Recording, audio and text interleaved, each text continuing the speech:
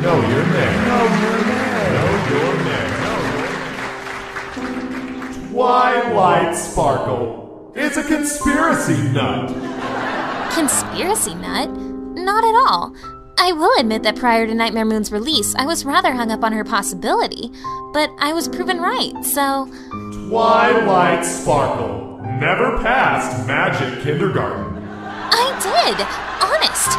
I could go get my certificate. It's hung over my bed in a frame. Twilight Sparkle takes gems from Spike while he's sleeping. I would never! Then puts his hand in a bowl of water. Why would I? Then calls him a bedwetter the next day. Lies! These are nothing but lies!